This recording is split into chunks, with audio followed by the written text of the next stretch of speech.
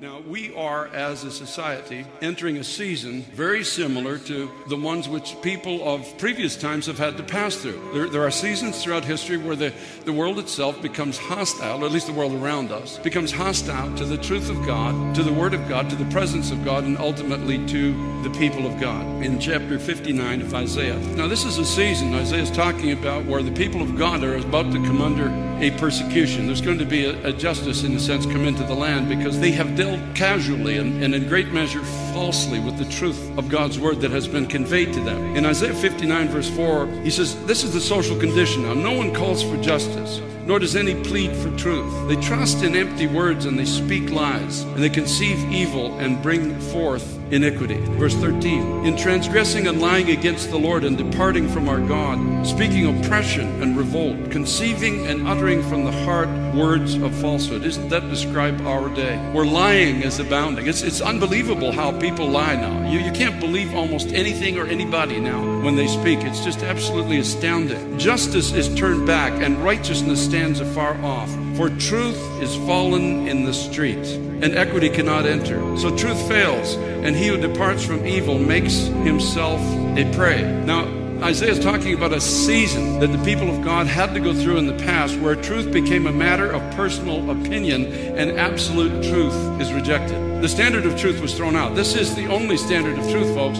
When you throw the Bible out, you have no more a standard of truth. And as Romans Chapter 1 warns, when any nation deals falsely with this truth and throws it out of their borders, they are given over to a depraved mind, and they begin to do everything that the sinful heart of man has always longed to do apart from God's restriction on his or her life, and begins to call that which is unholy, holy, and begins to call that which is good, evil. And not only that, but it's a time where the culture itself turns against those who believe that God's word is the standard of truth. You know that for a fact. Many here today, you know you can't speak the truth of God's word in the workplace. As soon as you open your mouth and start speaking the standard of God's truth, you're now a divider, you're now a hater, you're now an unwanted person, you're now in danger, in a sense, of even losing your employment. People will walk away from you, you will be marginalized. You see, Isaiah said it comes to the place in a society where truth falls into the street, truth fails, and people who depart from evil become a prey. In other words, the society itself attacks the people of God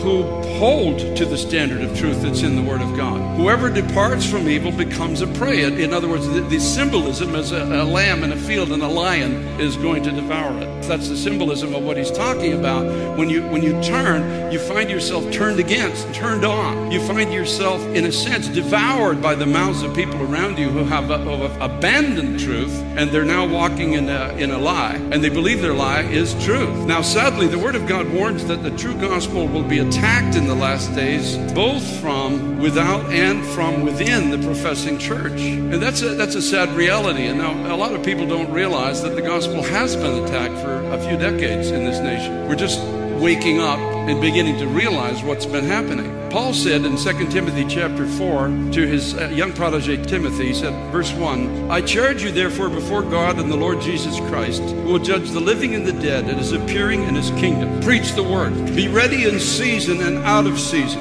In other words, Paul says to Timothy, there's a time where your audience is going to be receptive, and there's a time when your audience is going to be hostile to the truth. But be ready, don't compromise, keep preaching the truth. Convince, rebuke, exhort with all long suffering and teaching. For the time will come when they will not endure sound doctrine, but according to their own desires, because they have itching ears, they will heap up for themselves teachers, and they will turn their ears away from the truth and be turned aside to fables. Now, the interesting thing about turning aside to fables, it doesn't necessarily mean lies. In the Greek, when you look up the word that is the word that's used for fables, it really just means stories, good stories, and many of these stories have a moral actually to them, and they can actually bring you to tears. I could stand here today and tell you a story about maybe my grandmother or my grandfather. It would really move your heart. It might even bring you to tears. But folks, it's not the Word of God. It has no power to transform your life. You can memorize my grandmother's story, but it will not transform you. And see that there will be this lust for entertainment in the house of God. And so the people, many of the people will begin to gather to storytellers,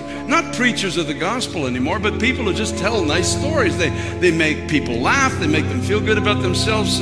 and you walk out, and it's a momentary pleasure, may I put it that way, but there's no transforming power in it. It is not the Word of God. They will turn their ears away from the Word of God and be turned into places where they're told stories that make them feel good and entertain them. Paul says in 2 Corinthians chapter 11, verses 3 and 4, he said to the Corinthian church, "But I fear lest somehow, as the serpent deceived Eve by his craftiness, so your minds may be corrupted from the simplicity that is in Christ." It's a craftiness that comes in. It's a deviating the people of God away from the truths of the Word of God that really matter. He goes on in verse 4, he says, "For if he who comes preaches another Jesus, whom we have not preached, or if you receive a different spirit which you have not received, or a different gospel which you have not accepted, you may well put up with it." Paul said, "I fear for you, Corinthian church. I fear for you. Being so open to entertainment that somebody might come and present to you another Jesus, and you might say, well, this is really a good idea. I kind of like this Jesus."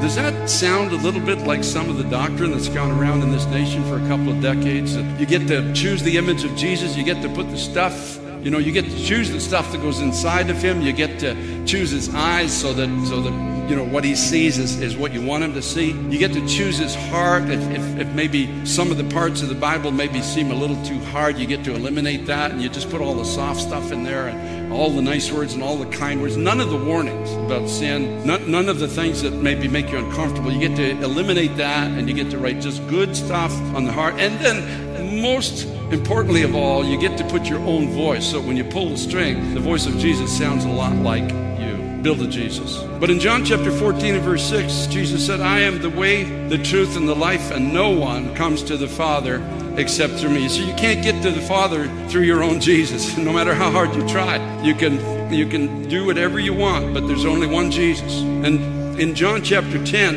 verses 29 and 30, speaking of the security of the true believer, he says, "My Father has given them to me is greater than all, and no one is able to snatch them out of my Father's hand. I and my Father are one." So he speaks of the security that is only found in the hand of God. It's not found in anything else in this world but in the hand of God. This promise that my Father is greater than I, and I put them in my Father's hand. That means you, that means me. But you remember, the scripture says you can't get to the Father's hand but through the real Jesus. There is no real security in this world if you have in your heart a homemade Jesus, a personal Jesus, a Build-A-Bear Jesus, may I call it that. There's only one Jesus that will survive the coming fire. And you and I are going to go into a season of trial.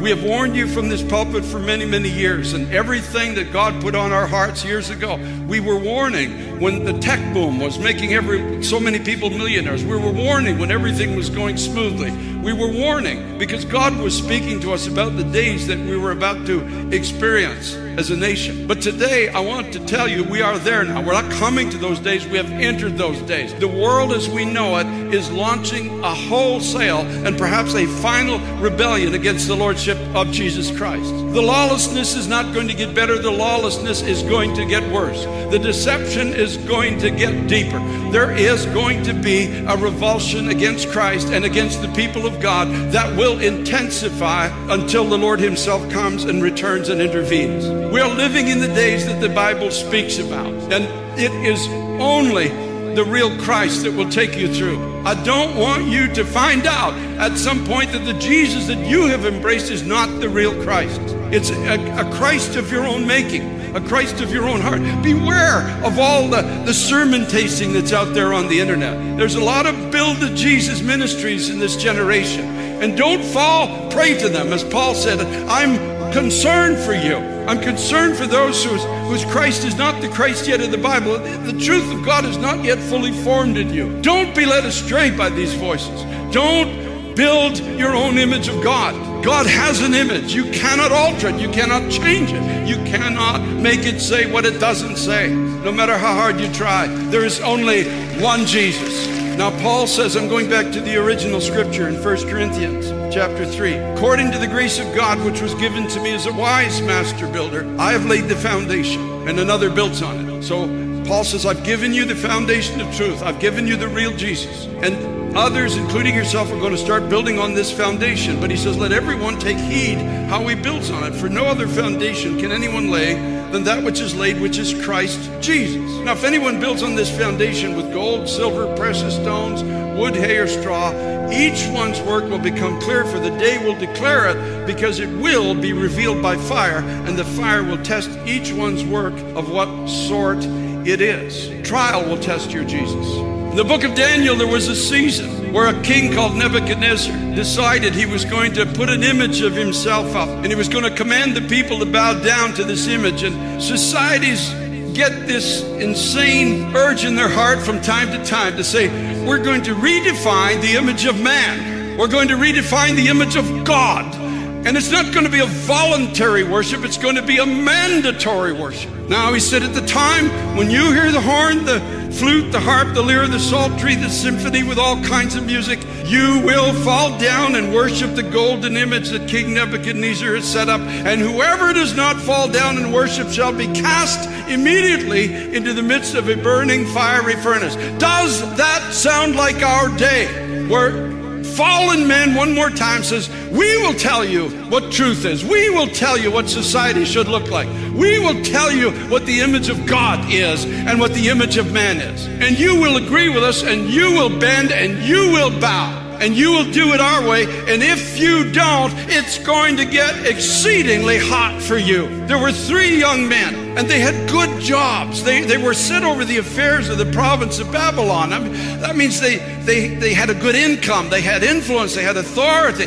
But suddenly, in the midst of all of this, they had to make a choice. Do we bow to this other image, or do we hold to the true image of God? And the report came that these 3 young men refused to bend, and they refused to bow. They refused to bow to the cultural order of the day. They refused to bow to this new form of worship and this new truth that was being conveyed among them. And Nebuchadnezzar the king called them in, and he said, is it true, Shadrach, Meshach, and Abednego, you do not serve my gods or worship the golden image which I have set up? If that is the case, they said, our God whom we serve is able to deliver us from the burning fiery furnace, and he will deliver us from your hand, O king. But if not, let it be known to you, O king, that we do not serve your gods, nor will we worship the golden image which you have set up. And so the king in his fury commanded the furnace be heated 7 times hotter. It's amazing how nothing ever changes, really. It just repeats itself. And we're living in an age where there's an anger against the people of God. And we're coming soon to the borders of a time when we will be considered an impediment to the progress of this society. We will be considered expendable, enemies, in a sense, of this new order that this world is now embracing, which is in direct rebellion to the lordship of Christ. And so he bound them up and threw them in the fire so hot that it killed the people that threw them in. And then suddenly, in verse 25, he says to his counselors, look, I see 4 men loose, walking in the midst of the fire, and they're not hurt. And the form of the 4th is like the Son of God. And this is my point. The real Jesus doesn't burn, and nor do those who are in his hand. The flame of fire could not touch them. The scripture says God sent his messenger and delivered his servants who trusted in him, and they frustrated the king's word and yielded their bodies that they should not serve nor worship any god except their own God. And here we are today, and we each have to make a decision. Who is it that we're going to serve? Now, if you're serving a builded Jesus, then you probably will have no problem bowing your knee, because your Jesus, when you pull the string, will tell you, it's okay, you can do that. But it's your own voice, it's not the voice of the Son of God. It's your own selective truth. But if you make the choice to serve the living God, you see, the end result of these that didn't bend their knee is that the laws of the land became changed. And it's going to require, in our generation, people of God who will stand up, will speak the truth, will live for the living God, and suffer whatever consequences they have to suffer. But the people who bent their knee, there was most likely thousands that bent their knee to this golden image. We don't know the names of even one of them. But the 3 who didn't, we know their names. And because of the word of God, we know the name of the 4th that walked into the fire with them. The real Jesus that doesn't burn, by the grace of Almighty God. God, give us strength. God, give us strength to embrace the whole word of God, to embrace the truth that's in this book. God, give us strength to enter into a living relationship with the Son of God. Give us strength to admit that we can't save ourselves, we can't get through the coming days in our own strength. We need a living relationship with the Son of God. Give us the strength to admit our need of him. Give us the hearts to believe that he died on a cross for our sins, went down into the grave for 3 days, and by the power of God was raised from the dead, as living proof to you and I that if we place our trust in Him, we too will live. We will not go down into death. We will not be conquered by anything of this world. The same Spirit that raised Christ from the dead will quicken our mortal bodies. That is the promise of the Word of God. We will be brought out of death and into life. Give us the courage to confess with our mouths Jesus Christ, the real Christ, as the Lord and Savior of our lives. Give us the love, give us the compassion, give us the courage, give us the speech to say to the gods of this world, even if He doesn't deliver me, we will not bow down. He can, and if He chooses to, He will. But we are so determined that we're only going to worship the real God that even if He doesn't, we choose the furnace over bowing to this golden statue. We choose the furnace over this. And it's a choice, and the strength comes. And thank God, it's always been through people who have turned to God for the courage they need that have changed the whole tenure of their society. When they came out of that fire, because Nebuchadnezzar had seen, he was the king of the strongest empire of that time. And when they came out of the fire, he said, there's no God that can deliver like this God. Their God is God. And he made a command that nobody should deal falsely or with this God or in any way that is untoward towards him. By the grace of Almighty God, the Lord is going to look for people who are willing to stand in this generation. Praise be to God. And by God's grace we will. By God's grace we'll triumph. By God's grace we'll go over the finish line. By God's grace we will walk with the real Jesus all the days of our life. Hallelujah, hallelujah, hallelujah. The real Jesus does not promise a life of ease. The real Jesus says, in this world you shall have tribulation. But also the real Jesus says, but be of good cheer, for I have overcome this world. Be of good cheer. You will have to go through hardship. You will have to go through times that none of us want to go through. But he says, be of good cheer. Matter of fact, in the Gospels, he says, when people speak ill of you, rejoice and be glad in that day. For so their fathers did to the righteous. Hallelujah. And so, Father, I ask you today, God, in Jesus' name, God, that you would give us the grace to come out from wherever we are and receive you as Lord and Savior. Give us the strength that we're going to need for the days that are ahead of us. Oh God, please help your people. Please help those they're in a valley of decision. They don't know how deep they want to go in this. They came for freedom. They came for comfort. They came for deliverance. And those are good things, but didn't realize there was also a walk and a pathway. Please, God, I'm asking you in Jesus' name, help your people. Give us courage. Lord, we are living in a perilous day. Give us courage. Give us the grace to open our Bibles and embrace the real Jesus. Help us, Lord, not to try to build our own Jesus, but to embrace the real one. Let it begin with an admission that we need a Savior, a faith that Christ took our place on a cross, and a confession that as He was raised from the dead, so will we be raised with Him and be given a strength that can only come from God.